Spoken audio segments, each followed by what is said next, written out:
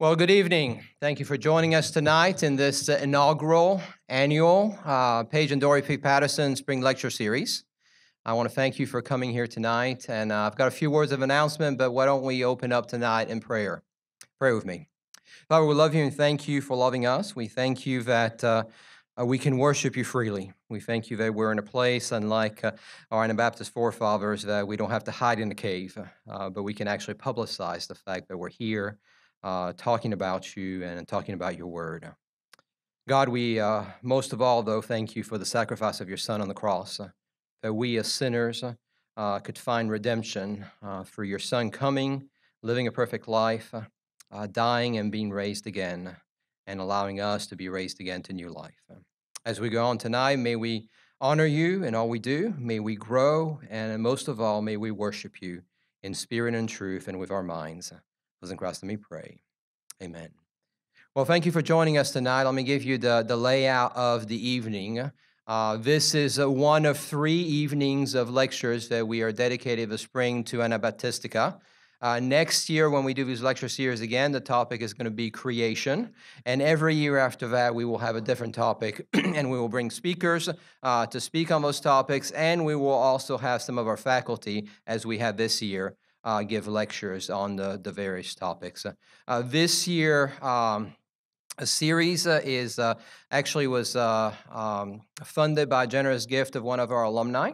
And just so you know, we actually have a matching fund for that. So if you want to help fund next year's series, talk to me sometime during the evening as we do that and encourage our students to really think through academic matters and matters of the faith. Dr. Kaner is going to come up first. He's going to tell us why Anabaptism is important to Truett and why we have an Anabaptist vision associated with what Truett does. Then Dr. Paige Patterson will be our plenary speaker for the evening. At the end of his lecture, we will have a time of question and answers. So if you have questions, go ahead and write them down. And he's always pleased to entertain any question on the spot. Then we'll have a short break, and then Dr. Michael Whitlock will present another lecture, and then we'll have question and answers after that. Again, thank you for coming, and I do hope that this evening will glorify God and will help you grow in your walk with Christ.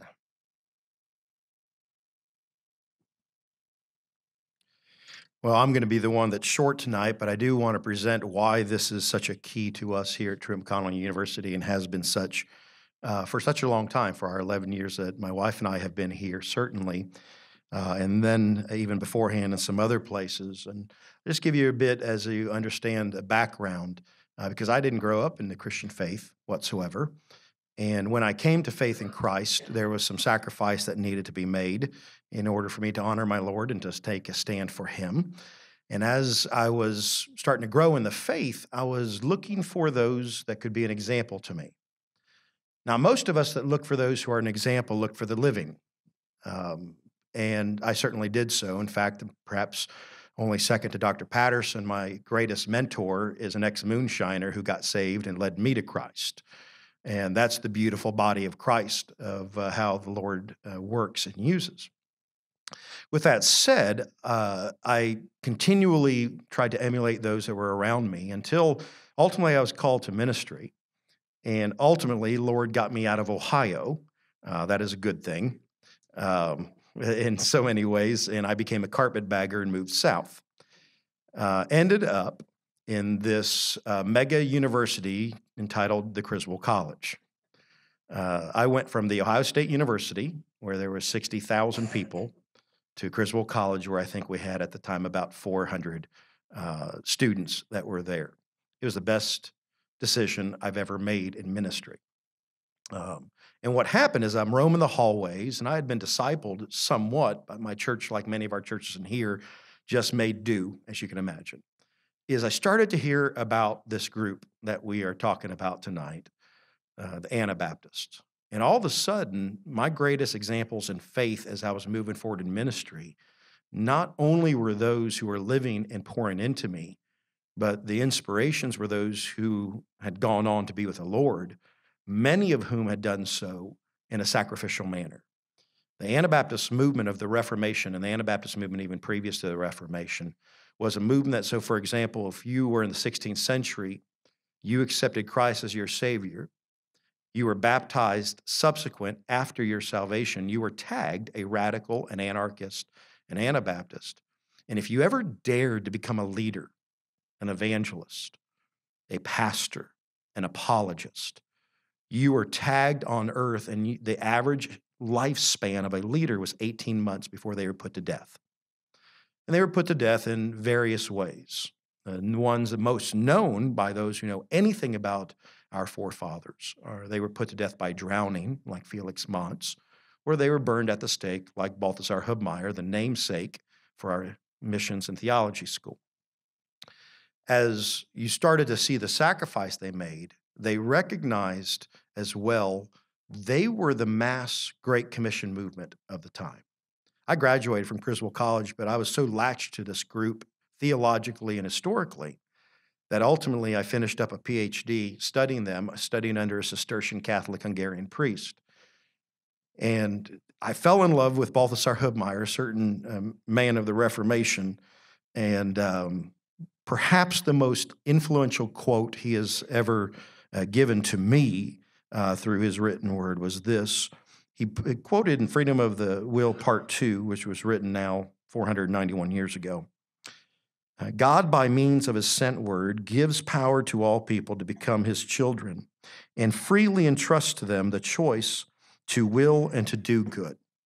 There was certainly an argument that was going on within the Reformation of whether man was able or unable to come to faith in the Lord Jesus Christ. Those who said that you were able also many times attached, as Catholics would do, a works to their salvation. Those who said you were unable attached to themselves a theology not in the sufficiency of Scripture, but in the sufficiency of being in the secret will of God through election that you could not know.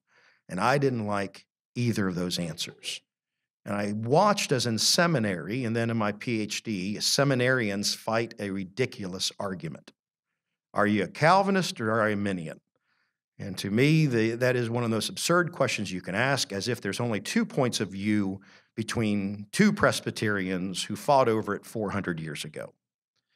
And I thought, that doesn't represent me at all. And then all of a sudden I came across that quote to which Hubmaier said, "You're not able by your natural good, and you're not unable because of your evil in your life. You are only able because God wrote his word so you can understand it and revealed his will to you." That changes everything. It changes the way you preach, because when you preach that way, you're not going to get up, preach the word, and then just sit down and say whatever mystically God wants to do. Instead, Matthew 11:28 comes to surmise your preaching. And in the end, you will say, as Jesus did, come unto me, all you who are weary and heavy laden, and I will give you rest. You don't have to pray any longer if God wants you, if God is speaking to you, if God is moving in your spirit today. You don't have to preach any of that, because Hubmaier made it very clear that so impacted my life as a pastor and now as an educator. When you open God's word, he's there. And his spirit is inseparable from his written word, which means the only thing you can do, as you heard from chapel this morning, is open his word and speak it. And I'll promise you, according to God's word in Isaiah 55, it will speak to you. Because it doesn't matter how wretched or how wicked or how sinful we are, God's word is more powerful than our own human volition, and he speaks. So it changed everything in my thinking.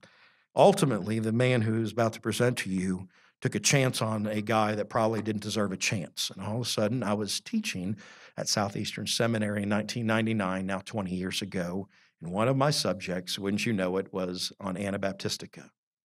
6 years later, he did something was more ignorant. He hired me at Southwestern to begin a college that wasn't there. And he put on a tag to me, the director of Free Church Studies. And I didn't do that strong of a job there, creating it there, because 3 years later, God called me to be a Turkish redneck in the mountains of North Georgia. And I couldn't have been happier with the call. So what I wanted to do was just to give to our students an inspiration of the past. And you say, well, why? What's the whole point? I just want to leave you with 3 words that I hope all of our students walk away with as they hear this over and over again, whether it is in our Great Commission Minor, and they're being taught by Dr. Whitlock in theology, whether they're doing church history and ministry with Dr. Graffinino and myself, whether they're walking through the Student Wellness Center and see George Blaurock and go, why do we have this guy up there? Shouldn't we have the man who paid the most money to get that thing built? No. We should honor our buildings not by those who give the most money, but those who give the most sacrifice. And that type of campus changes it. And so there are really three words I want to leave you with tonight that really represent these Anabaptists. Number one, forgotten. I'm an historian by trade, and I want you to hear this, and I've written it down so you get it the way I wish you hear it. History is written by political winners, but eternity is forged by histories forgotten. You're going to read a lot about people. Remember, whoever wins the war writes the history. Whoever wins the politic writes the history. The Anabaptists are the forgotten. And to be honest with you, like Zinzendorf, a missionary, once said, my only job in life is to live, share Jesus, and be forgotten. And if they do that, then I've succeeded. Not just the forgotten, so that you would know that, but the faithful. For our children, one of whom is here tonight with me, Philippians 3:10 is the verse we've been praying over our children for nearly 20 years now, that they may know him and the power of his resurrection and the fellowship of his suffering, being conformed to his death. You cannot live a Christian life without suffering. It's not possible. Now, the suffering may not look like that which of the underground church of China or the underground church in North Korea or the believers that are in more than 50 plus Muslim countries. But if you are not dying daily, you are not living for Christ. So these were the faithful.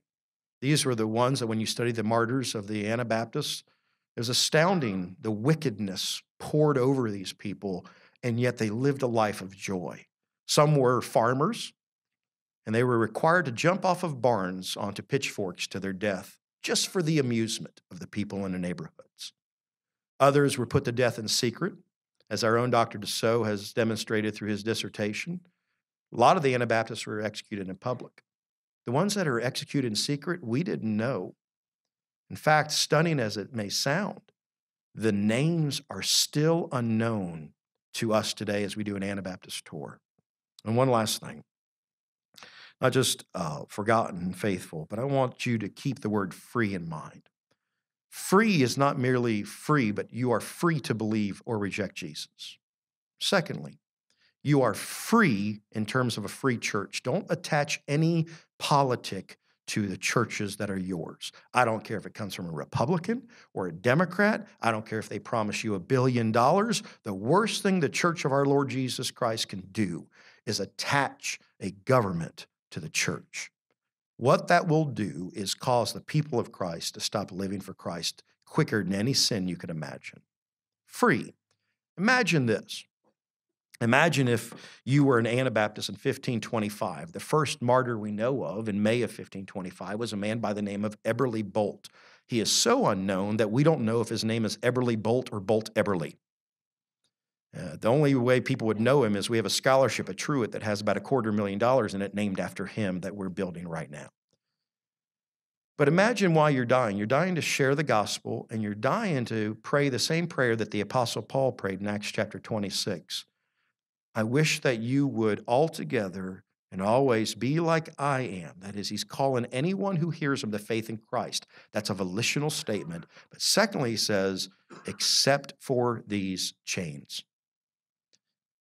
We would hope that the entire world will be free. I get that.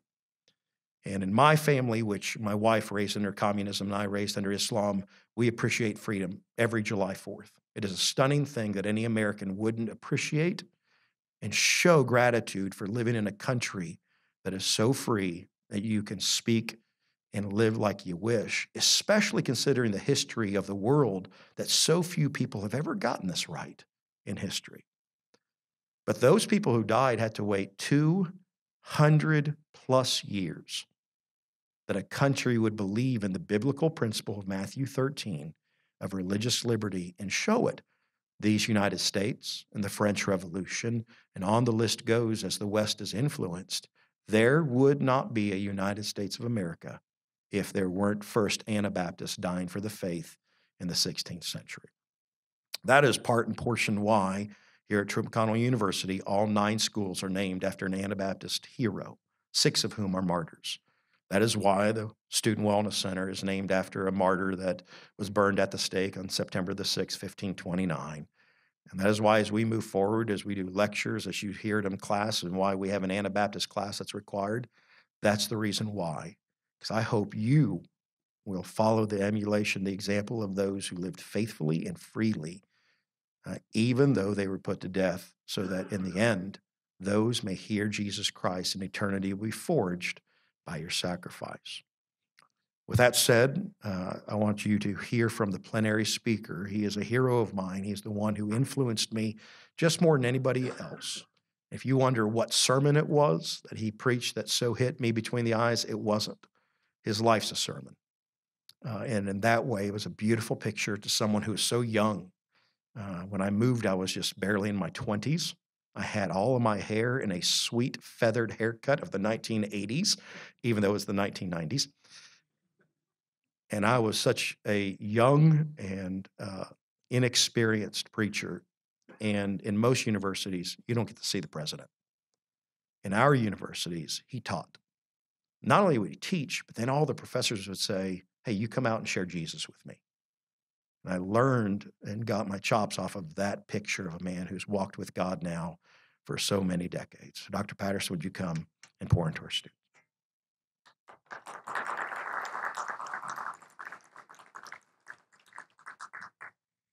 That very probably is the finest introduction I have ever heard in my life. And I wish that every Southern Baptist at Southern Baptist Convention had to listen to that. Or not had to listen to it, they would be blessed by it. Thank you so very much. What I could tell you, though, about Dr. Canner is you should have seen him in those days. In fact, I can say that about a number of your professors. I knew them when they were very young, and where it was interesting to see how they thought about things. And so it has been a great joy to me to be here and to see what they are doing and what they have achieved, and God is blessing them. Now, my assignment is to lecture on Anabaptistica, and what you need to know is that I'm not going to start with Anabaptists. And the reason I'm not is because the story really doesn't begin there. After I get through, then we're going to have a careful look at Dr. Balthazar Hubmaier. I think it's a remarkable situation when the president names his dog after a great theologian who died at the stake. But somehow, knowing Balthazar Hubmaier as I do, I think he would be thrilled to have the dog named after him, so I believe you're going to get by with it all right. What I want to do in this first lecture is to disabuse you of one of the most popular myths that is present in our world. It is the myth of the monolithic church and the failure to understand that evangelicalism, as we understand it, was always present. Now, this is not a exercise in the fact that everybody was a Baptist. Some of my friends have written books that would say that all of these people who were evangelicals in the past were actually Baptists. I don't believe that. They weren't all Baptists, but they were all evangelical. And so to see the impact of them on the world and to us to understand that the world did not have one monolithic church prior to the Reformation. You would ask the average person on the street out there, what do you see as church history is concerned? They would say, well, there was a Roman Catholic Church that existed from the time of Christ until the Reformation, and then the Protestant Church was born. And that would be their viewpoint and perspective. I hope to be able to show you that that is not really the case. So let's take a look, first of all, at what the Anabaptists said. In the year 313, Constantine issued the Edict of Milan. The Edict of Milan turned out to be the worst thing that could ever have happened to the Church of the Living God.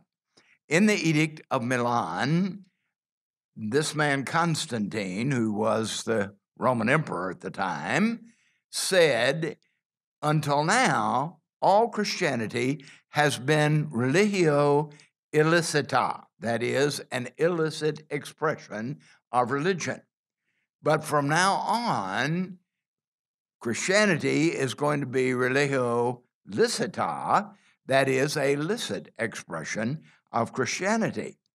Well, the situation that existed in the world at that time was rather obvious. There was a monumental failure of Greek philosophy, and the philosophers had debated smaller and smaller questions that impinged less and less on the lives of people, and so people had gotten enough of it. The ancient religions of Greece and Rome had proven that they were false, and they had continual change involved in them, and so nobody took that seriously. Folks were looking for something in which they could put their faith. Along comes Constantine, and he says, from now on, Christianity will be an acceptable expression of one's faith. That monumental change which took place seems to be a wonderful thing, because up till then, Christians were persecuted exactly like they continue to be in many ways, even thereafter. People like Polycarp, for example, the pastor at the church at Smyrna, gave his life and was burned at the stake as probably a centenarian. He was probably 100 years of age when he was burned at the stake. And so they had given their lives. Now along comes the Roman emperor, and he says, it's really all right to be a Christian. What resulted was a widespread, quote, turn to Christianity, end of quote. Huge armies were actually brought into the faith, baptized by sprinkling with various methods of baptism, but they were all baptized, even though oftentimes they had not the foggiest notion what Christianity was all about. So what happened is the churches were filled with unbelievers. The state became more and more involved in religion, and you heard what Dr. Kaner said just a moment ago when he mentioned that that spelled the loss of freedom, because as the state became the progenitor of all religious faith and the watchdog of all religious faith, then that became the era of people who didn't even know the Lord making decisions for the church of the Lord Jesus Christ. So it was a tragic thing that happened. However, it was not the case that up until then everybody had been together. In your Christology classes here, you have doubtless encountered the movement that led to the first four ecumenical councils. The first one in Nicaea in 325, and these were councils that were brought together by various groups in the church to attempt to determine who is Jesus the Christ. There was no doubt about the fact that this man, Jesus of Nazareth, was exercising tremendous impact on many people's lives, but who exactly is he anyway? And so you had situations like Arius from Alexandria, who said, well, Jesus was a created being. There was a time when Jesus was not. And so because of the fact that he had quite a following, there was a major meeting held in Nicaea, at which time a vote was taken, and the majority of those present said, no, there was never a time when Jesus was not. The Word of God always existed. He is, it doesn't matter what the two guys riding bicycles and wearing black suits say who come to your door. The fact of the matter is, there was never a time when the Logos of God did not exist. There was a time when he had not taken upon himself flesh. There was a time when his incarnation in Bethlehem took place, but he always existed, and you have appearances of him in the Old Testament. Abraham, one day at the Oaks of Mamre, was sitting there when he was approached by three people. Two of them he eventually identified as angels. Now, it's interesting, as far as we know, they didn't have any wings at all. At least if they did, they had them tucked in their tuxedos. And so they apparently didn't have any wings at all, because angels are spirits, and they may appear in any one of several forms, with no wings, with 2 wings, with 4, or with 6. And so these appeared without any wings at all. And as Abraham talked with them, one of them really stood out, and he later identifies him as the angel of the Lord. And what he says about him is very clear, that he understood him to be God himself. So Jesus makes appearances in the Old Testament, but not yet the incarnate Son of God, which happens later.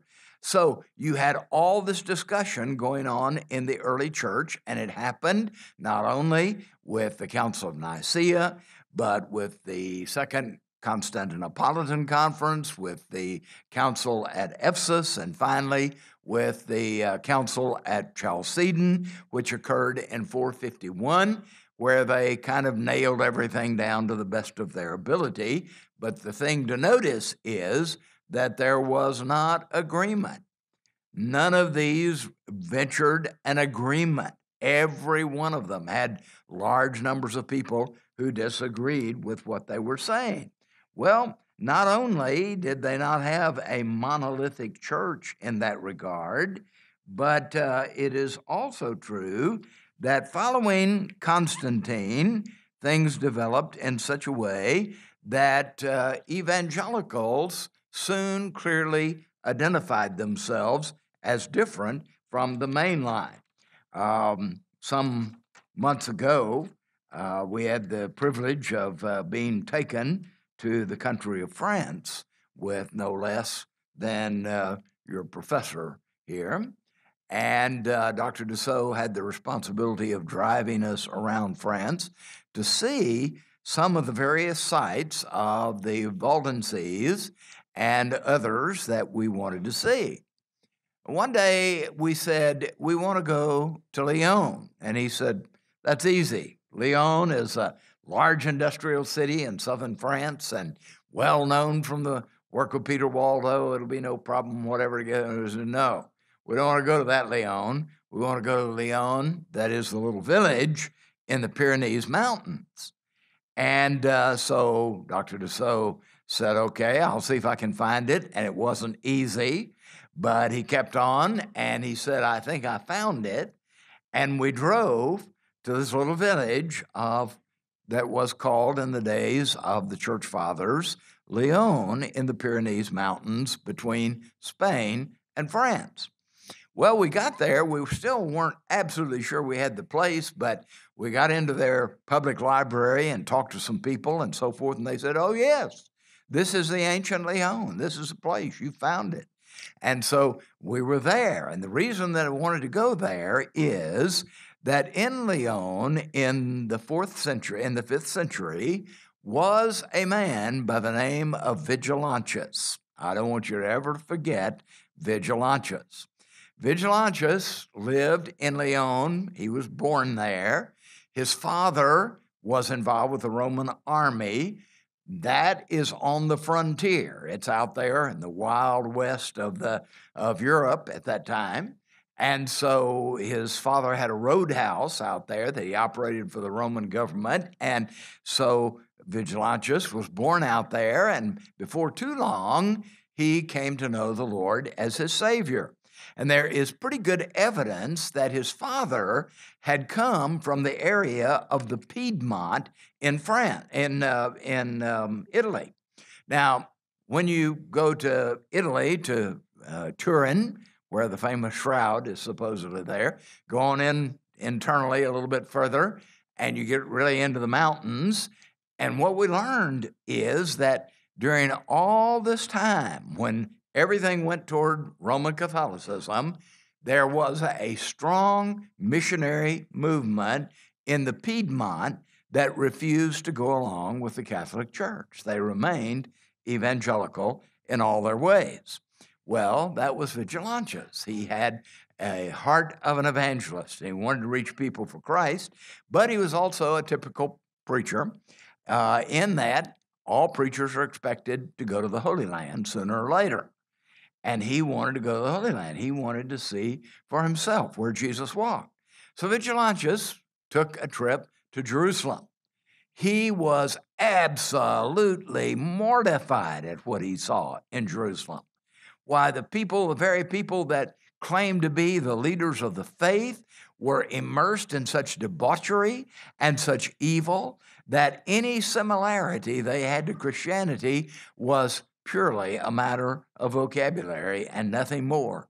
And Vigilantes said, I just can't stand it anymore. I got to get out of here. So he said, I'm going to leave. I'm going to go 7 miles south to Bethlehem. I know Jerome is in Bethlehem, and I'll go down there and I'll talk to Jerome and I'll find the real gospel of Jesus Christ. So he left, went 7 miles to the south to the Church of the Nativity. You can still go there today. In fact, they'll take you down and they'll show you the exact spot where Jesus was born. And if you buy into that, well, then I've got some swampland off the coast of Texas I want to sell you also. There's obviously no truth in it. We don't know exactly where Jesus was born, but the Church of the Nativity has the place there.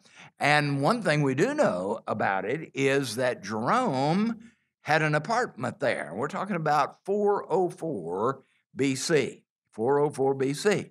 And so he has an apartment there. He is doing something that is actually very valuable.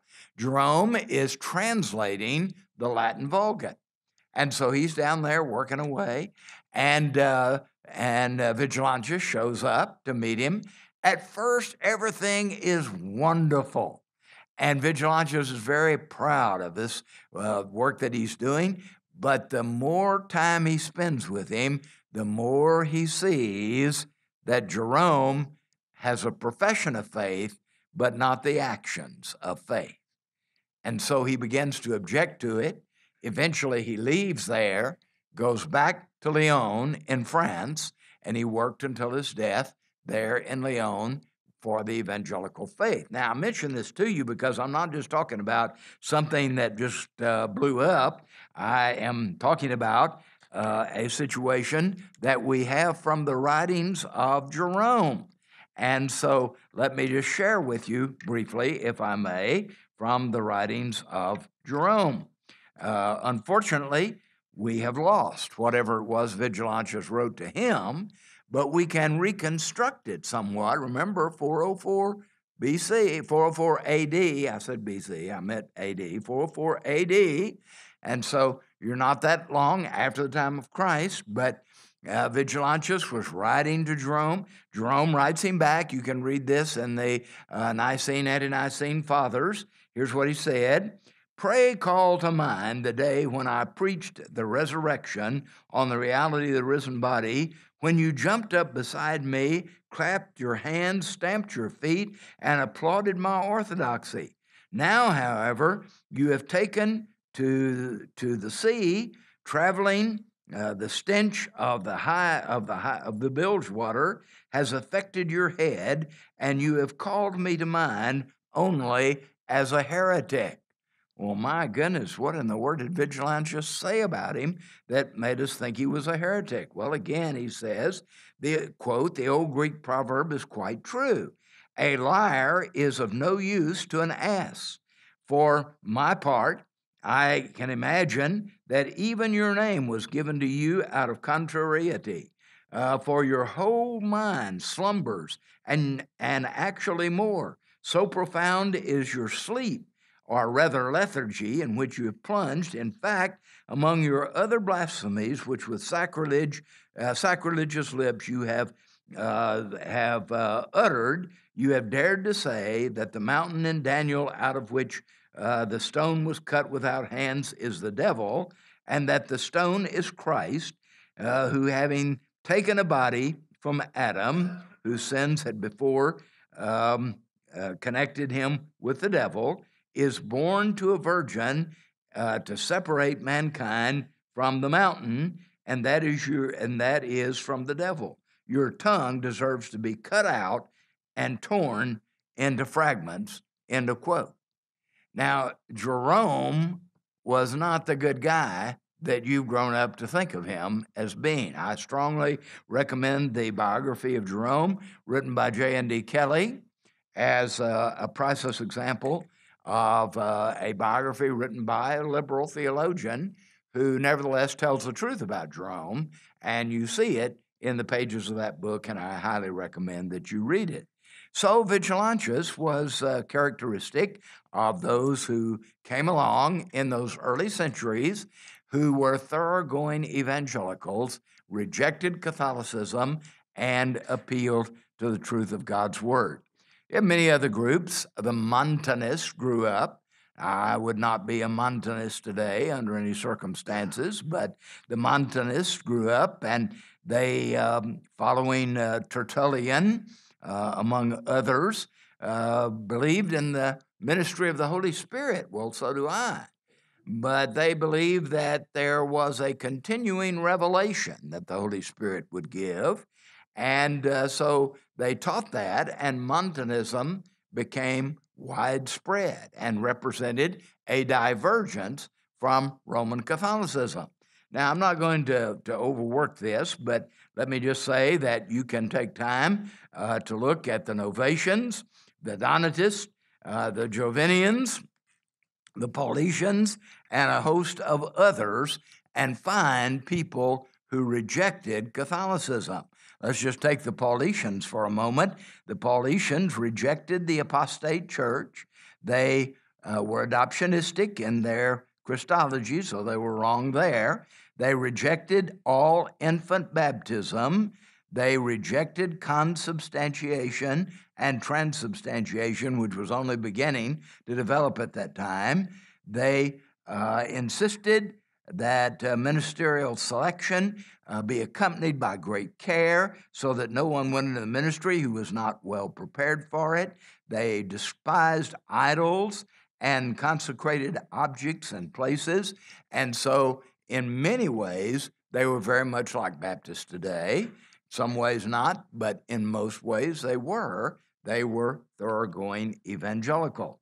So we could go on and spend a lot of time with that. I don't want to do that. I simply want to press the point with you that from the beginning, there was not a monolithic church. It is simply not true. Forever, there were protesting groups who protested many of the same things that we protest today.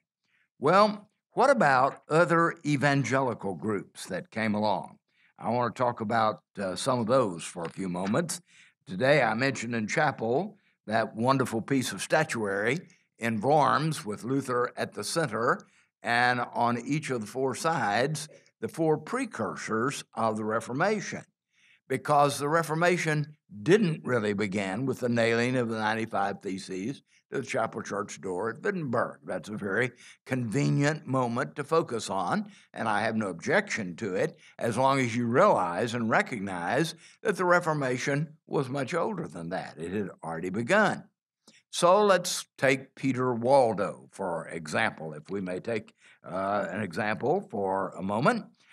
Peter Waldo was a remarkable individual who evidently was born in the Piedmont. We've mentioned that before, haven't we?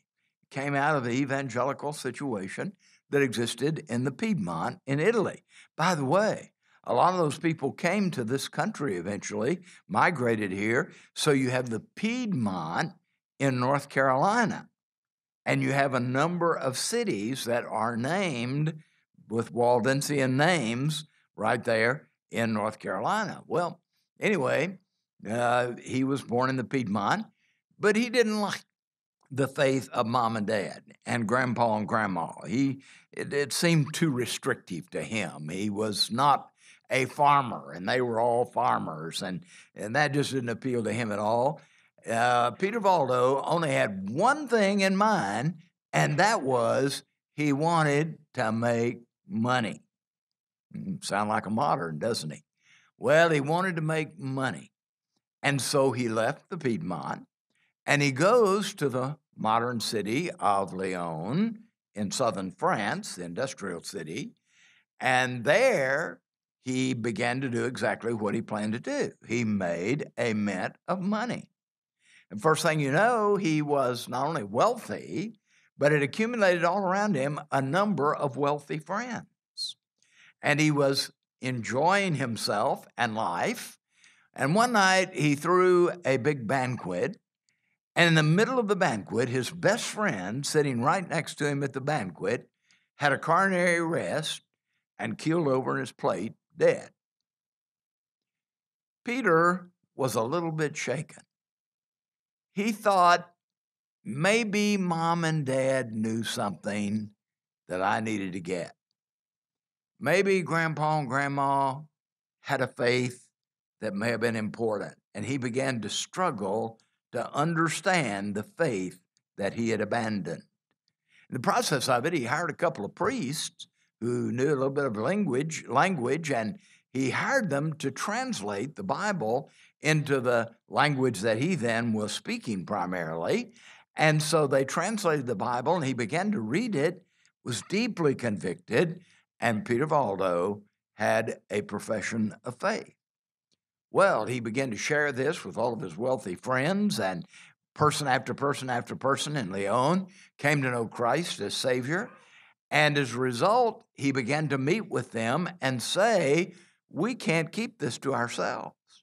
We must tell this everywhere. And so Peter Valdo led a movement that became known as the Valdensians. And these people literally were called the poor men of Lyon at that time. That's their name for themselves. They called themselves the poor men of Lyon. They were all wealthy, but they called themselves the poor men of Lyon because they sold everything they had, gave it to the poor, and used whatever proceeds they had left in order to fuel their evangelistic work throughout the world. We're talking about Peter Valdo, who died in 1215.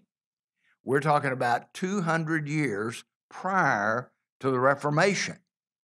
And we have a major evangelical movement going on with Peter Valdo. Remarkable what's going on. And they literally turned Europe upside down with the gospel of Jesus Christ. And so I want you to be aware of the Valdensians. We could do the same thing with John Hus in your wife's country, living in Prague. You could do the same thing with any number of them. Even one of the precursors for the Reformation was a monk who appears on the statue there in Worms in his monk's habit and his long nose. And Jerome Savonarola is right there. Savonarola lived in Italy, and there he began to preach from the book of Revelation. Oh my goodness, don't do that. If you begin to preach from the book of Revelation, people get excited. And so they got excited in Italy. And hundreds of them would come every week to hear Savonarola preach from the book of the Apocalypse. And so he preached the Apocalypse until they finally couldn't stand it anymore, and so they burned him at the stake. All this is before Luther. That's what I want you to get. All of this is prior to Luther, the evangelical movement prior to Luther. Let me take just a moment more, if I may, and mention one more. I may have to get Dr. Kaner to help me with his name here. I never can say it right, because this man was also in Bohemia. His name was Peter Helchitsky. That's right, basically? Say it for us. Yeah, that's it, okay? It's very peculiar spelling. He was born about 1385. He is the spiritual father of the Bohemian Brethren. His doctrine was that Scripture is the only source for authority in faith and practice. Now, again, you're before the Reformation, and yet he is saying already that there is no authority for believing anything outside of the Scripture. He believed that the state was a necessary evil. It was ordained of God, to be sure, but it was a necessary evil, and invariably the state would be a problem, and he believed that with all of his heart. He rejected oaths. He rejected warfare of any kind. He was a missionary, and he rejected the magistracy of Christians serving in the magistracy. He was determined that he would experience the imitation of Christ in every way. He preached the atonement, that Christ died for our sins, for every man's sins, and he preached it openly. Salvation was by grace through faith alone. He did accept infant baptism, but reluctantly so, and that's the only place where I found any difference at all. He rejected transubstantiation completely. And so here was a man who is the founder of the Bohemian Brethren, who in every way exhibited the evangelical faith. Now, what I've tried to show you here is not only is there a myth of a monolithic church, but in addition to that, there is strong evangelicalism present in the ancient world everywhere. And we're now beginning to learn just how broad this was, because when I get to the Anabaptists tomorrow, and when you start hearing about Balthazar Hubmaier tonight in just a moment, you're going to hear and understand that these Anabaptists were built on a previous foundation also. And so there is a foundation that goes all the way back to the fathers and to the church leaders in the first century. Now, I don't want you to go out of here and say Patterson identified all these people as Baptists. He did not. I didn't make that mistake like some of our forefathers have. But what I have shown, beyond any shadow of a doubt, just briefly and cursorily, is to show you that there were evangelical Christians in every age who were opening their Bible and reading it. Now, you know what? We should have known that. Jesus said, "Upon this rock I will build my church, and the gates of Hades shall not prevail against it." What he promised there was that the church, though suffering and though paying a horrible price for it, would be faithful in every age, and God would raise them up to tell the story of Christ to a subsequent generation. And so hopefully you will not make that mistake that is commonly made, that there is a monolithic Roman Catholic Church prior to the Reformation, or that we didn't have evangelicals in every age. Well, let me pause there and see if you have questions you want to ask before we get to the subject of Balthazar Hubmaier. Yes. The biography of Jerome is written by J.N.D. Kelly. He has three initials there, J.N.D. Kelly, a noted liberal theologian, but a very honest one. There are two kinds of liberal theologians. They are honest and dishonest, and he's one of the honest ones. He wrote you the truth, okay? It's an excellent book, all right? Mm-hmm.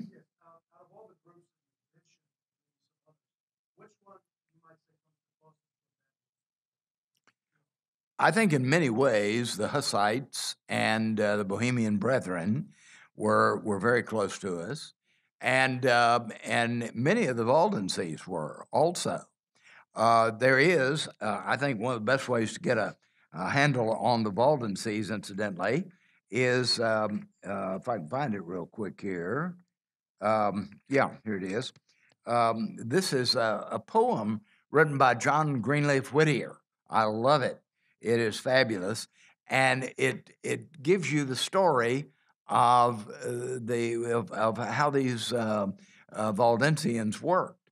They became merchants selling things like pearls and gems and so forth to women of high estate, because they moved easily in that group. That's who they were.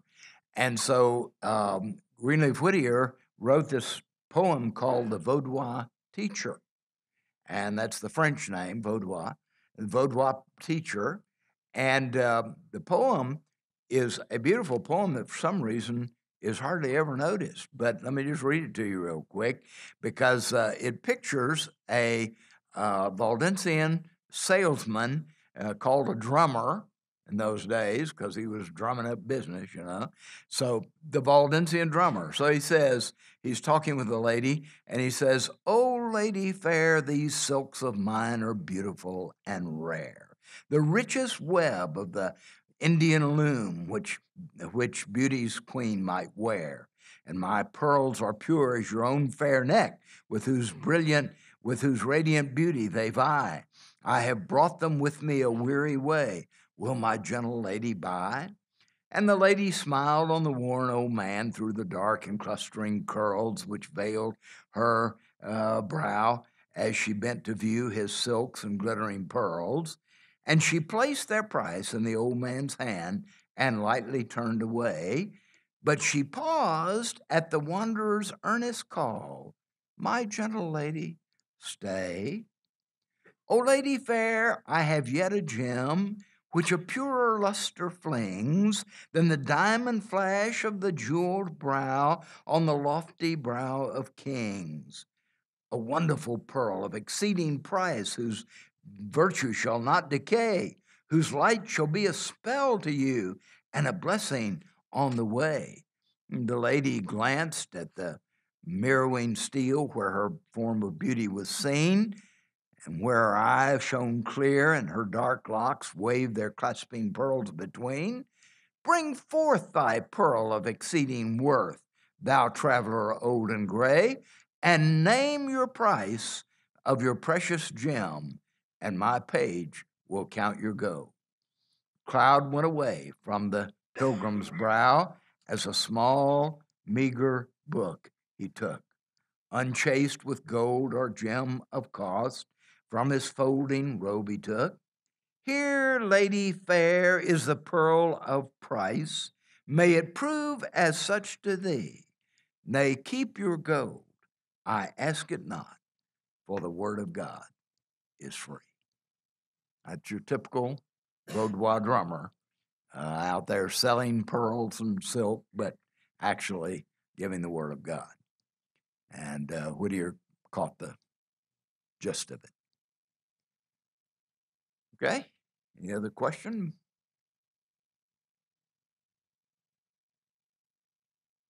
All right, we are ready to consider the most remarkable of all of the Anabaptists, in my estimation, Balthasar Hubmaier, the only one who had a doctorate and who had richly prepared himself. And so we are ready for you, sir. Our next speaker is, for most of you, needs no introduction. He has tortured you or will torture you in the future and takes great pleasure in doing so. You're welcome. Takes great pleasure in doing so. But really, when it comes to being a scholar here on campus, we appreciate his scholarship and his desire for y'all to learn the Word of God. So, Dr. Whitlock, why don't you come up and talk to us about Balthasar Hubmaier?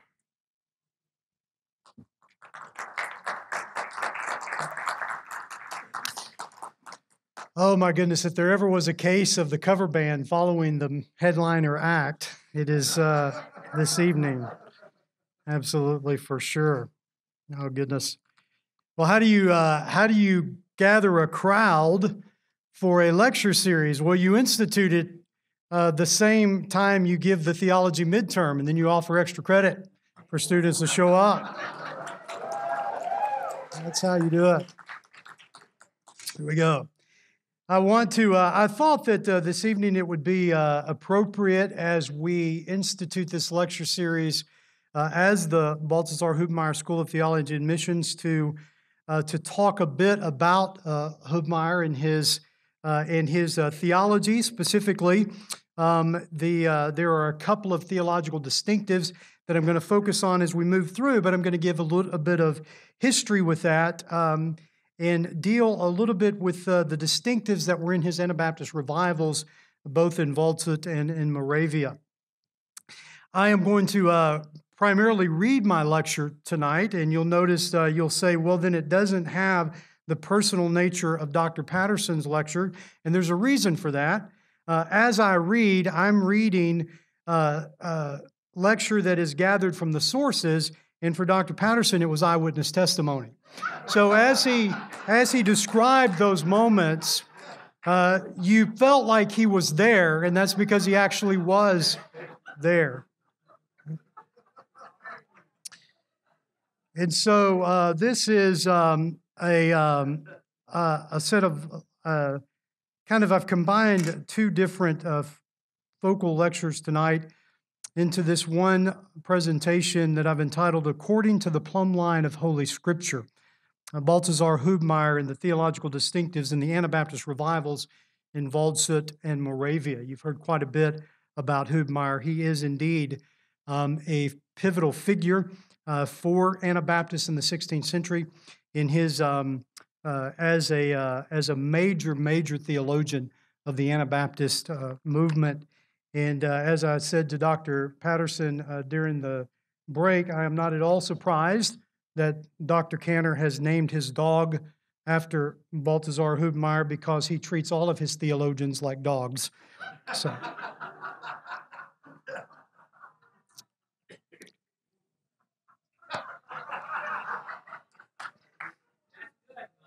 Thank you. That's good. And as we begin, I am a little nervous. Most of you will not understand this. Some of you will. That the most pressing issue for me at the moment is the most thing that makes me nervous is split infinitives and dangling participles that I missed. Any of this? If you've written for Dr. Patterson, you'll know what I mean. In 2007, Stephen J. Nichols published a concise, popular book on the Reformation of the 16th century entitled The Reformation: How a Monk and a Mallet Changed the World. Nichols begins his introduction to the book with these words: historians like dates, and one of the dates that historians like best is October 31st, 1517. On that day, one monk with a mallet in hand nailed a document to the church door in Wittenberg. Martin Luther, the mallet-wielding monk, could keep silent no longer. He and his list of 95 theses triggered a reformation that would sweep across his native German lands, across Europe, and eventually across the entire world. The world would never be the same. With due deference to Nichols' scholarship, a sound that reverberated throughout Europe earlier and much louder than Luther's Wittenberg mallet in 1517 was the mechanical thumping of Johann Froben's printing press in Basel in 1516 as it printed Erasmus's Novum Instrumentum Omni, the first published Greek New Testament. The Reformation of the 16th century spread throughout the European continent, influenced by Luther in varying degrees. But everywhere it spread, it was influenced primarily by the study of the Bible. As the reformers begin to study the Bible, their reforming ideals begin to materialize. Luther's reclamation of justification by faith alone came as he studied Paul's letter to the Romans.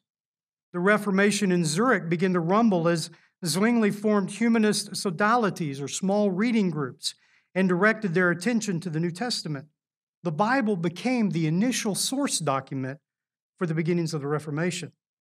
These early periods of Bible reading and study eventually developed into mature realizations of New Testament Christianity, and for some would lead to a full-on Baptist revival, which is perhaps the more appropriate term than Reformation, because those that would become labeled Anabaptists did not look to reform the church of the day. Rather, they sought to reclaim for the 16th century the faith and practice of the New Testament churches of the first century. The very first rumblings of that revival began in October of 1523 at the Second Zurich Disputation. The disputation was a public hearing and debate before the city council used to legitimize reforming ideals and to establish a reforming pattern. The first Zurich disputation had taken place earlier in mid-1523, and during that disputation, Zwingli had won a victory for the preaching of the gospel in Zurich and had established a Reformation trajectory for the city and the canton. The second disputation focused on the Mass and the proper practice of it. Many sought to abolish the medieval Mass completely, and indeed Zwingli himself saw the necessity. However, he was willing to allow the city council time to come to that conclusion and allow them to set the schedule for the reforming of the Mass by their own wisdom. The group of young radicals, including Conrad Grebel and Simon Stump, believed that the Word of God was to be obeyed unquestionably. Thus, the Mass should be abolished immediately, without debate. Zwingli won the day, and the Mass temporarily continued. The radicals, however, continued to read their Bibles in their groups and spread their thoughts on the matter person to person. From the beginning, the Zurich reading groups included lay people throughout the city, and these meetings proved important in continuing the ideas of the radicals. C. Arnold Schneider, commenting on the phenomenon of lay Bible reading in Zurich, writes this: "The importance of the model of grassroots Bible study cannot be overemphasized in describing the origin of the Anabaptist movement. The crack that was developing in 1523 between Zwingli and those of his followers that would become Anabaptists only increased from October on and would grow into a full fracture soon thereafter. Taking part in that second Zurich disputation was the pastor and trained theologian of nearby Waldshut, Dr. Balthasar Hubmaier. Hubmeier's study of the Bible led to his own conversion, propelled his two primary reforming efforts in Waldshut and Nikolsburg, and was the source for his theology in all of his writings.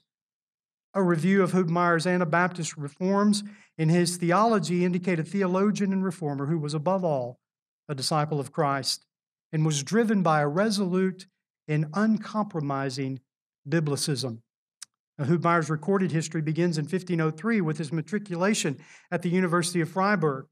He was born in Freiburg, Germany, around 1480, probably in a peasant's home, but little else is known about his early life. At the University of Freiburg, he studied under Johann Eck, Luther's later opponent at Leipzig. Hubmaier, having already taken holy orders at that point, devoted himself to theology under Eck's direction. Hubmaier was a gifted student, and while at Freiburg began studies of the biblical languages. Evidence indicates also that he was an effective preacher. Hubmaier received his early degrees at Freiburg and succeeded Eck as rector of the university when Eck moved to the University of Ingolstadt in 1510. In 1512, Hubmaier followed Eck to Ingolstadt, and later in that year was awarded his doctorate in theology. Hubmaier began his professorship in theology at Ingolstadt, as well as his pastoral priestly duties in the largest church in the city. Somewhat mysteriously, Hubmaier left Ingolstadt in 1516 to take the position of cathedral preacher in the city of Regensburg. And William Estep suggested that Hubmeier's reputation as an effective preacher had spread, leading to the call. While at Regensburg, Hubmeier's reputation would continue to spread as the city became a popular pilgrimage destination due to the reported miracles taking place at the Schonen Maria to the Beauteous Mary, the chapel which Hubmaier had been instrumental in establishing. At some point, Hubmaier lost his enthusiasm for the pilgrim preaching, perhaps losing his taste for the theatrics associated with the supposed miracle. In seizing the occasion of an outbreak of the plague in Regensburg, he accepted the call to the larger of two parishes in the small town on the Rhine, Waldshut. Hubmaier arrived in Waldshut early in 1521, and before his tenure was up, Hubmaier would make the transition from Catholic priest to reformer to Anabaptist. Sometime around 1522, Hubmaier traveled to Basel and was influenced by the Renaissance humanism of the university there. He returned to Waldshut with a renewed commitment to study the Scripture, which he began doing earlier in his days in Waldshut, and he immersed himself then after that return into Paul's epistles. That proved to be the turning point for him. 1522 proved to be the pivotal year, perhaps even the year of his own personal conversion to Christ. Hubmaier began with intentional fervor to reform the church at Waldshut and found some more support among the people as well as the officials of the city. His participation in the Zurich disputation, however, drew the negative attention of the Austrian government, which controlled the southern German region at that point. Hubmaier in Waldshut quickly became an irritation to the Catholic ruler of Austria, Ferdinand I. Attention to Hubmaier's reforming efforts in Waldshut grew in early spring of 1524, when Hubmaier's 18 Theses concerning the Christian life was published. These theses explained Hubmaier's early Reformation thought and, in some degree, established a Reformation plan for the church in Waldshut. Some of the principles were general Protestant principles. Hubmaier begins the theses with the first one, that faith alone makes us righteous before God. He states as well, the Mass is not a sacrifice, but a memorial of the death of Christ.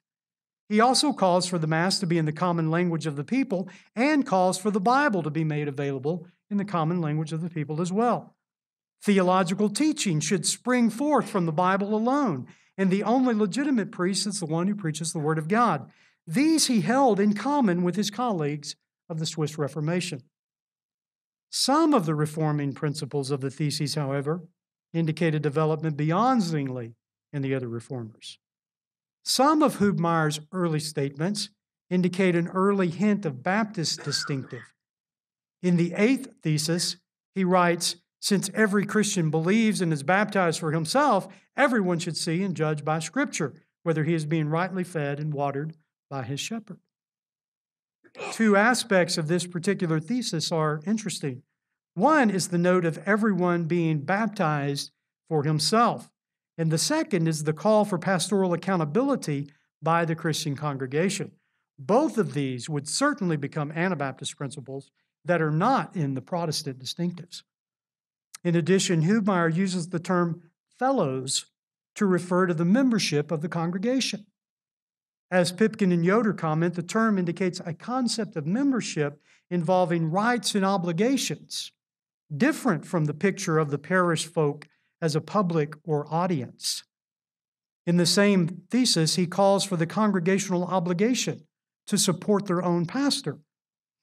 These ideas run counter to the state church concept of the magisterial Protestant reformers and hint at elements that are only proper to a free church, a church that is autonomous from the government or higher ecclesiastical authority, and one that consists only of believers. Hubmaier's primary reviving principle was in full force, namely the restitution of the churches following only the faith and practice of the New Testament churches. His study of Scripture was leading him to venture beyond the writings of the other reformers. A year after the publication of the 18 Theses, Hubmaier would move irreparably beyond the Swiss Reformation. Zurich city officials attempted to eradicate the Anabaptist movement that had come to full fruition on January the 21st, 1525, with the first 16th century believers' baptisms. And many of the Anabaptists were expelled from the city.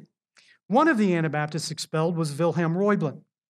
Upon fleeing Zurich, Reublin made his way to Waldshut in January. Reublin preached the Anabaptist calls in Waldshut, and some believers were baptized there, but Hubmaier himself was not. Sometime in February or March, Conrad Grebel was in Waldshut and attempted to convince Hubmaier to accept baptism. Yet Hubmaier did not submit to baptism at that time.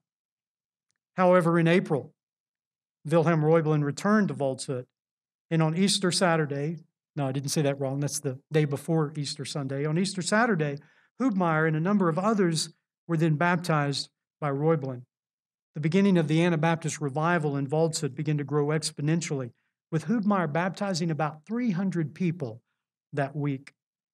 In reforming the church in Waldshut, Hubmaier followed the scriptural principle that the Christian church should follow the commands of Christ. The church was to practice as the New Testament established, and if Christ had not commanded it, the church should avoid it. The primary areas of New Testament restoration in the Waldshut Church were baptism and the Lord's Supper. Hubmaier had questioned infant baptism for some time, but instituting believers' baptism was a more radical step. Believers' baptism is a complete rejection of infant baptism as a true baptism. So the institution of believers' baptism necessarily established a new separated church. Perhaps it was the acceptance of believers' baptism that finally split the Reformed factions in southern Germany and Switzerland. In the early months of 1525, there is indication that the reformers in Basel, Schaffhausen, and even Strasbourg had some sympathy with Hubmaier in questioning infant baptism. However, by the middle of 1525, after Hubmaier's baptism, the others seem to have established themselves firmly on the side of Zwingli. After April, the church in Waldshut was firmly in revival as an Anabaptist congregation. That revival changed the observance of the Mass as well. The Swiss reformers with whom Hubmaier was closely associated had rejected the Mass as a sacrifice at least by 1523. But in Zurich, for instance, it was not abolished until April 1525, the same month Hubmaier was baptized. In Waldshut, Hubmaier had begun the observance of the Mass in German instead of Latin in 1524. By March 1525, the preaching of the Bible had taken the central emphasis of that service. After the Anabaptist revival began full force in April, a new celebration of the Lord's Supper, following the biblical pattern, fully eliminated the Mass completely. With the institution of the Lord's Supper, Waldshut was now fully an Anabaptist congregation, withholding the fellowship of the Lord's Supper from anyone not baptized as a believer. The Anabaptist congregation continued there until December of that same year. By December, the political situation had become desperate for Waldshut. Under political pressure, Hubmaier fled the town on December 5th, 1525. By Christmas, the Catholic Mass had been reestablished in Waldshut. Hubmaier was now a fugitive, fleeing the authorities who demanded his arrest and punishment. Torsten Bergsten, in his biography of Hubmaier, highlights words that Hubmaier wrote in his dialogue with Zwingli's baptism book just a few weeks from being forced to flee. Hubmaier wrote, "For the spirit of man does not become peaceful except through a clear word of God, without which there is neither faith nor peace." From Hubmaier's perspective, there could be no peace, even in the absence of political and religious conflict, if one is disobedient to Scripture in establishing that peace. Hubmaier soon began to experience the full force of opposition in his flight for the immortal truth of God's Word. Upon fleeing Waldshut, he arrived in Zurich, was soon arrested and questioned. Hubmaier requested and was granted a disputation meeting with the Zurich reformers. During that meeting, in an unexpected move, Hubmaier recanted his beliefs on baptism. There's quite a bit of debate as to what led to that. If you want to ask me about that later, we could talk about his recantation a bit. However, that seeming victory for the Zurich reformers was short-lived. Hubmaier was scheduled to read his recantation publicly in the Fraumünster, but chose to take the opportunity to change his recantation and offer a defense of believers' baptism instead. Zwingli interrupted. Hubmaier was returned to prison and this time tortured on the rack until the recantation could be reestablished. Hubmaier was required again to recant and then forced to leave the city. He would not return to Switzerland again. After a short stay in Augsburg, Hubmaier arrived in Nickelsburg, Moravia in July 1526. 16th century Moravia has been called a promised land for the Anabaptists. Jason Graffinino notes the level of relative religious freedom in Nickelsburg during the early part of the 16th century was unique in Europe. Hubmaier's arrival in Nickelsburg would mark the beginning of the most fruitful and influential period of his ministry. Few records about the Anabaptist revival in Nickelsburg actually survive, but we do know that Hubmaier had almost immediate success there. Hubmaier quickly won the Reformation leaders in Nickelsburg to the Anabaptist cause. Within a few months, he also baptized Leonhard Lichtenstein, the governor of the town. Hubmaier referred to Nickelsburg as the city on the hill shining brightly, and indeed it became that practically. As word spread that Hubmaier had established a free Anabaptist congregation there, Anabaptists from all over came for asylum to be part of the congregation. The Anabaptist cause grew exponentially through the influx of Anabaptists from other places, as well as Anabaptist converts within Nicholsburg. Reports suggest that as few as 2,000, as many as 6,000 baptisms took place during that 1 year that Hubmaier ministered there, with one estimation being as high even as 12,000. You heard me correctly, 1 year of ministry, anywhere from 2,000 to 12,000 baptisms. The extreme growth of the congregation led Hubmaier to a significant portion of his writings. He completed his catechism, a work on baptism, a work on the Lord's Supper, and 2 works on church discipline by early 1527. These writings were intended to give form to the new congregation and to recover the true scriptural practices. As Bergston notes, the scriptures were for Hubmaier the authority of shaping the life of the church. And Martin Rothkegel states the goal of the Nicholsburg Reformation was nothing less than the restitution of the Christian church according to the Word of God. That shaping of the church according to the Word of God highlights 2 foundational Anabaptist theological distinctives that I want to examine a little bit further. Some of the earliest remarks from Hubmaier that we have are from his comments made at the Second Zurich Disputation in 1523. His comments at that disputation indicate an approach to the sufficiency of Scripture that would continue to as he grew into Anabaptism. Within those comments, we can see 3 elements of Hubmaier's perspective on the sufficiency of Scripture that help explain this Anabaptist distinctive. First, Hubmaier underscores the Bible as the sole legitimate source and judge for all doctrinal concerns.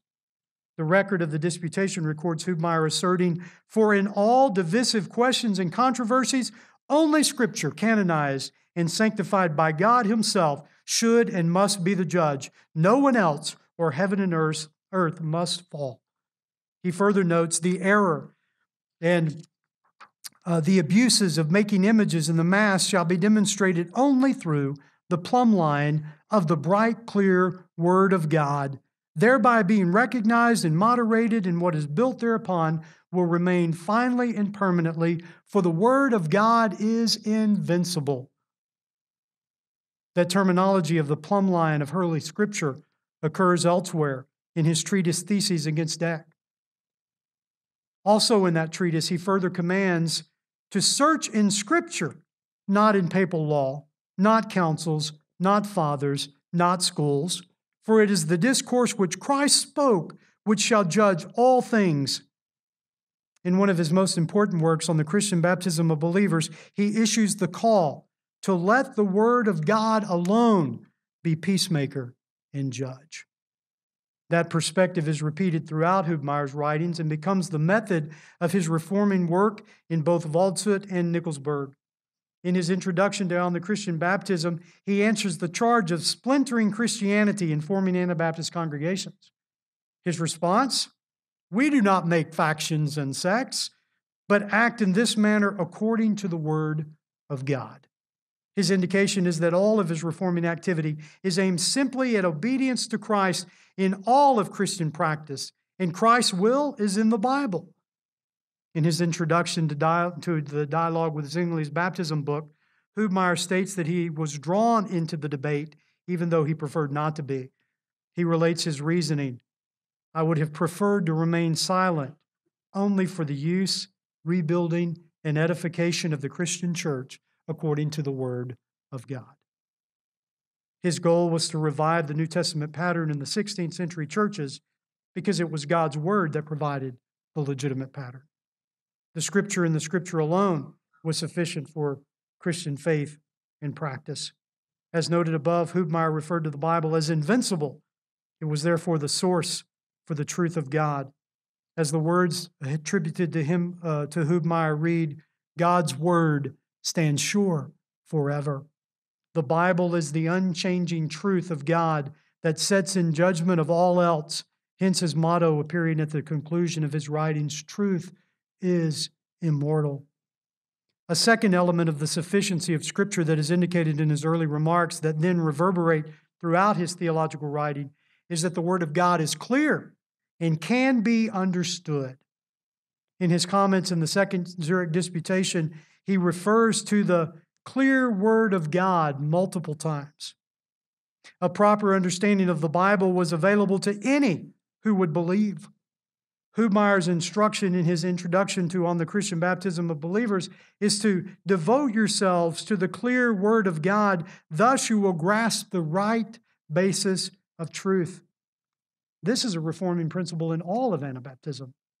The Bible can be properly understood by all who have the Holy Spirit. No special training was necessary. C. Arnold Snyder notes that the Anabaptists came to rely not simply on sola scriptura, Scripture alone, one of the principles of the Reformation, but more fundamentally on the premise that the truths of Scripture were accessible to lay readers and hearers of the Word who had only rudimentary educations.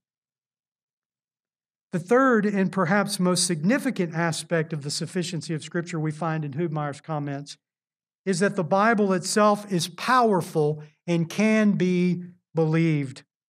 In his comments at the Second Zurich Disputation, Hubmeier declared, "For it is impossible that the Word of God should be preached and not bring works and fruits in that whereto it was sent from God." Hubmeier alludes here to an element that he would later explain in some detail, namely that the Word of God, as the Word of God, is living, powerful, and effective. He writes in his first treatise on the freedom of the will, "For the divine word is so powerful, authoritative, and strong in the believers that the person, though not the godless one, can will and do everything that said word commands him to want and do." Hubmeier continues to illustrate the point, referring to the lame man by the pool of Bethesda in John 5. Jesus commanded the man to rise, take up his bed, and walk. As soon as the powerful word of Christ was spoken, the lame man had power then, through the word, to walk. Hubmeier says the man might have chosen to lay there and ignore the word of Christ, which is what he means by the godless one. Instead, however, he freely stood and walked because the power of the word of God gave him the freedom. It is the power of the word that restores human freedom of the will after the fall of mankind. During the Reformation of the 16th century, the question between the relationship of the Word and the Spirit was a prominent question. For reformers such as Zwingli and Calvin, the preached Word of God required a separate internal working of the Spirit to be effective. From that perspective, the Spirit may or may not work when the Word is preached. For Hubmeier, however, the Word of God is always the powerful Word, because they are always the powerful words of the Spirit. In one place, Hubmeier admonishes his readers not to rob the Word of God of its efficacy, its power. He then refers to Genesis 1. Hubmeier alludes to the lesson that the reader of Scripture learns on the very first page of the Bible, namely, that the Word of God is powerful and effective. God said, "Let there be light," and there was light. The sufficiency of the Bible means that there is no other power necessary in order for the gospel to be believed. The hearer of the Word of God can believe and obey because the words of God always carry the power of God. It was this very sufficiency and power of the Word of God upon which the entire faith of discipleship to Christ was built. Two German words were used by the Anabaptists to express the core of discipleship. One was the word Nachfolge, which means literally following after. The second is the word Gelassenheit, which probably the closest translation we can get to is this sense of complete surrender or self-abandonment. The scriptural basis for these ideas can be found in Matthew 16, 24 through 26. In Anabaptist thought, following Christ was found in absolute obedience to the Word of Christ. The Word of Christ, which was equated with the Bible, was to be obeyed immediately and fully and above all other authority. At this junction, the sufficiency of Scripture connects to the second major theological core issue. that of the believer's church. In order for the Word of God to take its central place in the life of the church, the congregation must be a congregation of disciples, believers in Christ fully surrendered to the lordship of Christ. Forming such a congregation was a revolutionary act in the 16th century. Even so, it was key in Anabaptist thought. Perhaps as early as late 1523, those Zurich radicals who would eventually accept believers' baptism in January 1525, presented a request to Zwingli asking to establish a separate congregation of only believers. Zwingli's record of this request indicates that the radicals had no hope that widespread unity around the gospel would ever exist in the Zurich canton, and believers should be allowed to separate in order to live in unity in their obedience to Scripture. As I suggested above, perhaps it was the initiation of believers' baptism in the Waldshut congregation by Hubmaier that fractured the Swiss South German reforms. Questioning infant baptism, as many of the reformers were doing in the Swiss region, could not be the end of the matter. If baptism is valid at all, and infant baptism is not legitimate baptism, then accepting baptism as a believer is the logical, necessary step. But that was revolutionary, socially and religiously, because it immediately formed a separate congregation. Several reformers who had questioned infant baptism were not willing to take that step of obedience to the Bible. Why were the Anabaptists willing to take such a radical step and pay often with their lives? I would like to suggest three major aspects of that theological distinctive of the believer's church that made the separate congregation a core aspect in Anabaptist theology. First, the church is the place where believers voluntarily gather around their common confession of faith. That common confession gathers the church. Hubmaier interpreted Jesus' words to Peter in Matthew 16 to mean that the confession of faith that Jesus was the Christ, the Son of the living God, was the rock upon which the church is built. Faith in that confession gathers the congregation. The true confession can only be made willingly. This voluntary principle was so important for Hubmaier and the Anabaptists as a whole because one cannot coerce discipleship. The true believer must become the true believer by his own volitional will. According to Hubmaier, not even God coerces followers. In Freedom of the Will 1, Hubmaier writes, God wants to have uncoerced, willing, and joyous guests and donors. These he loves. For God does not force anyone except through the sending and the calling of his word. This voluntary principle connects to believers' baptism.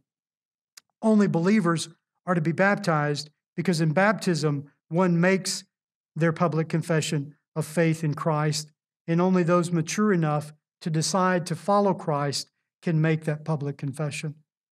In the baptismal pool, the believer makes the confession publicly that he or she has already made inwardly, that Jesus is the Christ, the Son of the living God. Only believers can be in the church because only true believers have made the public confession willingly. The second theological aspect of the believer's church is that the congregation is the place where Scripture is to be properly interpreted and obeyed. In Hubmaier's Theses Against Act, Hubmaier outlines the proper method for interpreting the Scripture. Hubmaier writes, the decision which of two understands it more correctly is conceived in the church by the Word of God and born out of faith. Hubmaier speaks here of conflicting interpretations of Scripture. Certainly the debate over ecclesiastical issues in the 16th century or any century of Christian history is often a matter of competing interpretations. Hubmaier's suggestion is that the congregation has the authority of interpretation. In 16th century Catholicism, it was the Pope who had the right of interpretation. And in Protestantism, often it was settled by scholars in debates before the city council. The Anabaptist congregations were gathered around the Word of God and read it and understood it together. Hubmaier continues in this treatise to state that the interpreters of the Bible should be God-learned. And then he writes this, then if they are taught by God so as to set aside all human motivation, they are sitting with Mary at the feet of the Lord, opening the Bible with a prayerful spirit, searching the Scriptures like the noble Thessalonians to see whether the things are so. Like the learned scribes, they are bringing forth new and old, to which they submit themselves without any speculation or disputation. Perhaps our prayer should be that our own congregations could be described with such words. The church was not only the place for the Bible to be heard and understood, but also obeyed. Each congregation must be free to hear, understand, and obey the word of Christ, guided by the Holy Spirit through their own collective conscience. The word of God provides any needed correction. Hubmaier wrote it on heretics and those who burned them, but the wrath of Scripture is truly a spiritual flame and a loving zeal which burns only with the word of God. The congregation must be autonomous and separate in order to fully understand and obey Christ's will. Only a congregation of believers can properly understand the word of God and be obedient to it. The final theological aspect of the believer's church is that the church is the place where the believers in Christ commit themselves to love and fellowship with one another and hold each other accountable to a life pleasing to Christ. This principle is highlighted in Hubmaier's writings on the Lord's Supper. In the Lord's Supper, the participants voluntarily partake of the bread and the cup, and in participating, each one commits to the other as he will be willing to die for the other, just as Christ had died for them.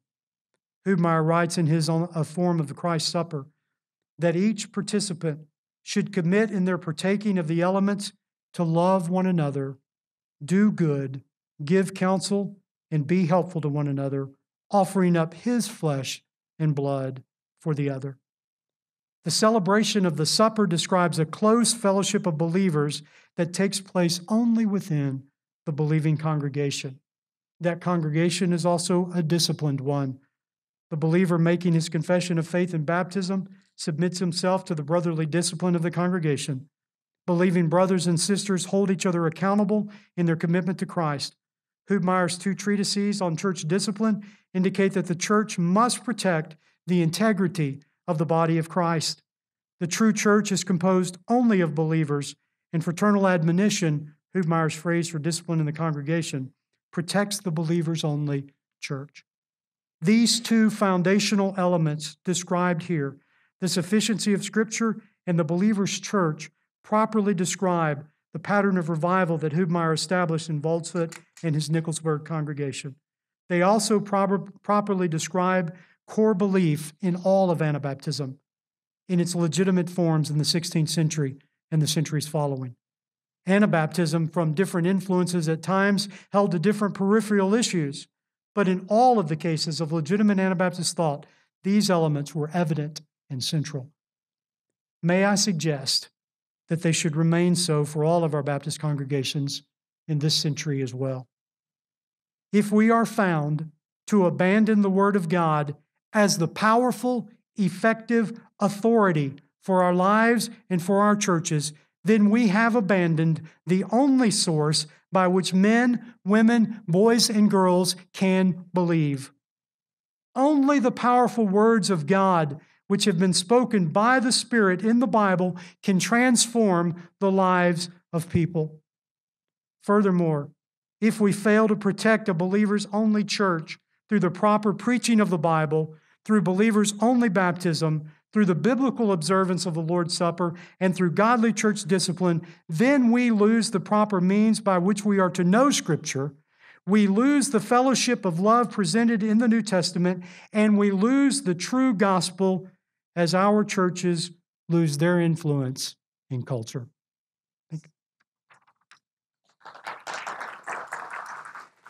Questions?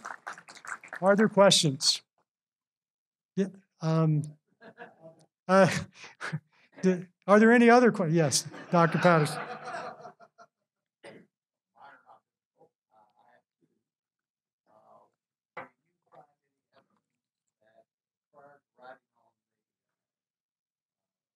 will that he had familiarized himself with Luther, Bonner's will, and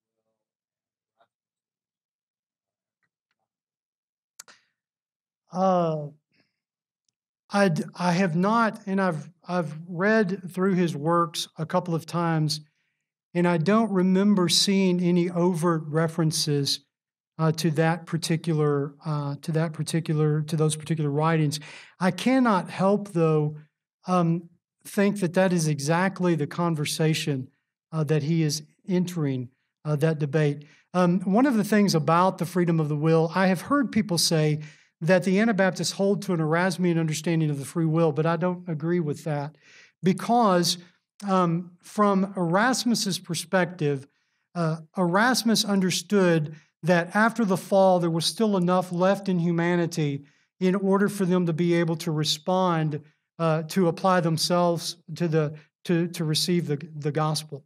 And it was specifically the power within the individual. Hubmeier's understanding is that, yes, we are absolutely dead and unknowing and ignorant. From his perspective, that's what we received in the fall, was an ignorance. We lost our ability to know. And it is the Bible that restores the will of man. So only the powerful words of God pulls the veil back. And so I think he is entering that debate with that distinctive. And also, as I alluded to, the debate between word and spirit was extremely prominent in the Reformation, because the reformers were in this position of being told they could not understand the Bible because they were departing from the official church interpretation. But then they were dealing with other radicals that were not Anabaptists that were telling them they didn't need the Bible. And so they were trying to walk that line and bring those two together. So, for instance, with Calvin, the Spirit binds the Word and the Word binds the Spirit. And so that idea of Word and Spirit was there. Unfortunately, because of the strong views of election, both in Luther and in Calvin, the Word of God in of itself was not sufficient. There had to be an internal working of the Spirit that would allow you to believe. And Hubmeier is disputing that, I think, in his distinctive. The Anabaptists could have never been Reformed. They could have never been predestinarians because of that idea of volunteerism, and discipleship cannot be coerced. And from their perspective, election was even coercion by God. Yeah.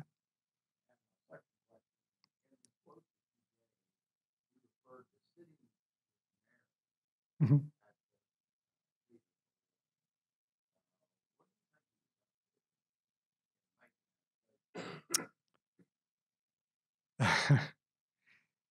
That I've defended enough papers with you, Dr. Patterson, that I'm not real sure what you're asking.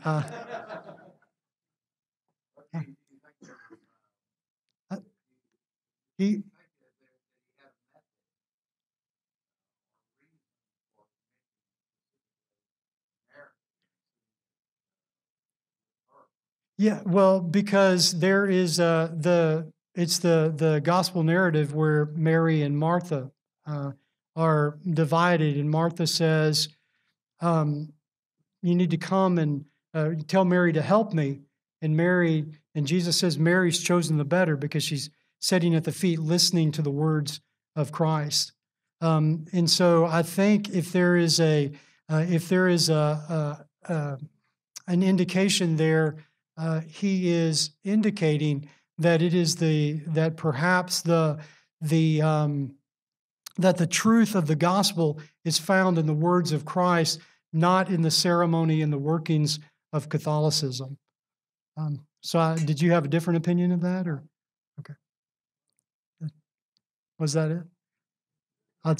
Nothing about musicals. I have a funny story. I was defending a paper with Dr. Patterson one time, and I quoted someone that had taught at the University of Heidelberg. And Dr. Patterson said, "Now, I see you mentioned this fellow in your paper.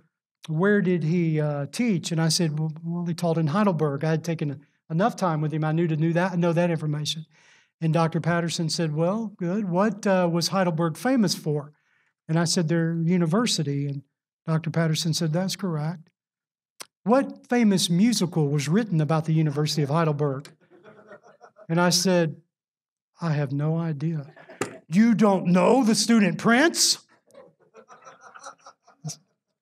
There were always those. So every time he asks you a question, you get extremely nervous. JT, you had a question, sir? Often when discussing the idea of soul scripture from a non-Protestant, non-biblical perspective, often characterize soul scripture as being each individual has the right to interpret scripture without the guidance of magistrate or anything else. Could you address a little bit like what, when it comes to communal hermeneutics, did Blumeyer address that criticism at all? If he didn't, what would he? That criticism, okay, so let me see if I can put these thoughts in an order so that I can understand what I'm thinking. So specifically the notion of the individual interpretation of Scripture was not as big of an issue in the 16th century as it became later in, for instance, the 20th century in our own Baptist context.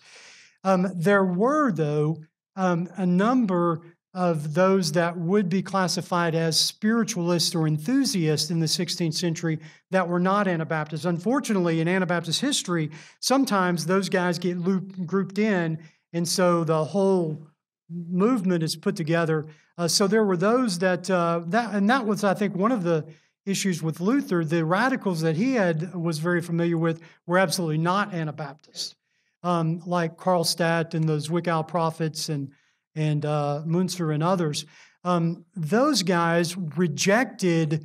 They rejected an ecclesiology oftentimes as a whole, so that they rejected the sacraments, they rejected the Mass, they rejected infant baptism, but they were not willing to replace it. There was a group that weren't willing to replace it with anything.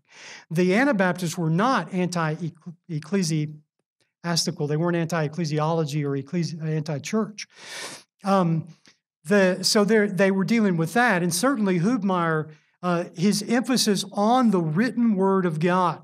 What is the Word of God to Hubmaier? It is that we find between the covers in Genesis through Revelation. That is the Bible, the written Word. That is the Word of God. And so he was emphatic that we hold to that. So he does address and emphasize that to kind of debate that spiritual notion. The other idea about the spiritualist or enthusiast notion is what I'm speaking of. The other notion about just an individual interpretation of Scripture that doesn't need any boundaries on it at all, that just me and my Bible and I can certainly interpret and understand. Now, there was emphasis on the clarity of the Word of God. Many of the reformers, Luther, Zwingli wrote a treatise on the clarity and certainty of the Word of God. Hubmaier talked about that, the perspicuity of Scripture, the clarity of Scripture. That was a sense in which we could understand it and read it, that it was meant for the common person. Even Erasmus was very much an advocate. Even as a Catholic, he was very much an advocate of the Bible and the common language of the people, which was something the church completely, the Catholic Church completely fought against and resisted. But still, they understood that there was a proper and improper interpretation of the Bible. Not just every interpretation would work. So that's what I mentioned with the Anabaptist distinctive. For the Catholics, who had the right interpretation? The Pope. It was part of what Jesus gave to Peter in the keys in Matthew. For the Protestant reformers, it was often the scholars, the learned scholars, and even would allow the city councils and the government to make decision and to sit on judgment of the meaning, of the correct meaning and understanding of the Word of God. For the Anabaptists, to understand the Word of God, you must be a believer. You must have the Spirit of God residing within you, and you must believe in order to come to a correct understanding. You had to come to it with the thought that what I know this to mean, I believe and accept. And so that corrective was done within the congregation, because members of the congregation might come up with two different interpretations of Scripture. That is really that is what the writing Theses Against Eck is about. For all practical purposes, it is Hubmeier's theological method in that particular writing. And he looks at the scriptural interpretation within the congregation. That was the way that the Anabaptists did it. That was the believers' church method, as you see in others. For instance, I think that you've been required to read Malcolm Yarnell's book on the formation of Christian doctrine, and he suggests the same thing in reference to Marpac, that hermeneutic, that Baptist method was reading the Bible under the guidance of the Spirit as disciples of Christ in the congregation.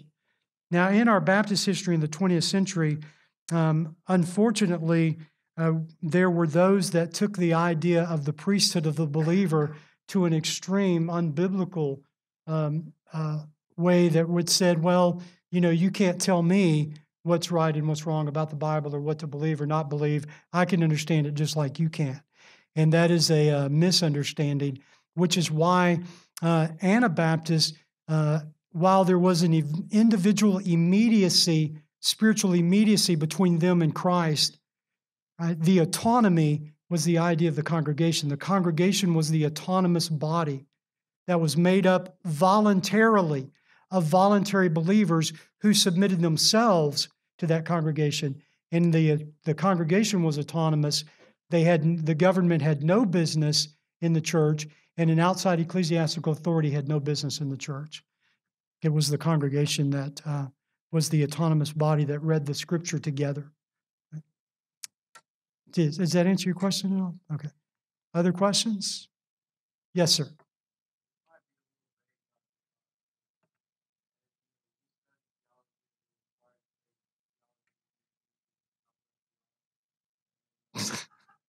You've already got my grade, Aaron. Okay.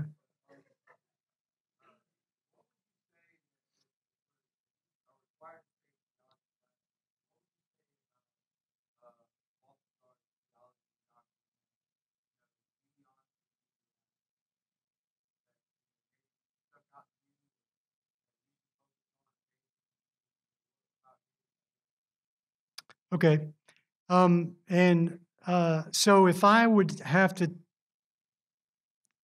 to tell you the two things that I see going on in culture and in our churches now, that we need to look at Hubmeier and the Anabaptists and find a corrective, it is two things that I mentioned within those distinctives that I mentioned tonight. The idea of the sufficiency of Scripture in the believer's church. The sufficiency of Scripture is absolutely an essential element.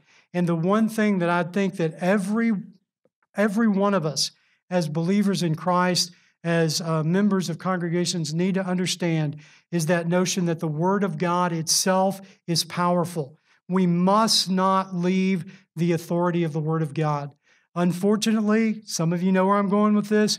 Unfortunately, in our area, close by, there's a very popular pastor that continues to insist that we need to find other leverages of authority instead of the Bible in order to reach this culture who does not believe currently that the Bible is the Word of God. Now, his argumentation sounds good. We're in a culture that they just do not believe the Bible is the Word of God. That is correct. We are in a culture where they do not believe the Bible is the Word of God. The difference is we do believe the Bible is the Word of God, and if the Bible is the Word of God, it is always the Word of God, and it is powerful and effective whether anybody believes it to be the Word of God or not. And the proclamation of the Word of God is what will change the hearts of men and women and boys and girls, and there is no other words given by which people will be able to get saved. If you want people to believe, you give them the words of the Spirit and you send them home to wrestle with the words of the Spirit. As they lay their heads down on their pillow at night, they hear the words of God, not my words, rattling around in their head. That will transform their lives. That's one thing that we need to take from him, the power and the effectiveness, the sufficiency of the Bible. The other is the idea of the congregation. There is a move afoot by which the Bible is being delocalized in the congregation. The congregation is the ones that needs to hear. Each individual congregation needs to gather around the Scripture, and they need to hear it preached and proclaimed there in their midst. And they need to understand it and follow it and obey it under their collective conscience. That idea of the individual autonomous congregation, unattached from any structure that delocalizes the Bible, is another essential element I think that we need to understand from Hubmaier. So thank you for the opportunity to preach, Aaron. Appreciate that. We're after 8, so good? Okay, thank you.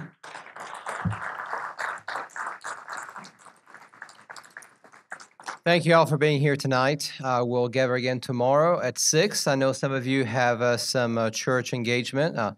My suggestion to you is bring your whole congregation here. And let's continue to hear Dr. Patterson's eyewitness testimony of the Anabaptist. But then we'll also hear from Dr. Graffanino about Leonard Schemer. And assuming if you're doing Schemer, you're doing suffering. And then I'm going to follow in the footsteps of my progenitor, Girolamo Savonarola, and talk about eschatology in non-militant Anabaptists. And so I look forward to seeing you tomorrow night. If you can't make it tomorrow, we'll be here on Thursday again from 6 to 8. Again, thank you again. You have a good night. Be safe.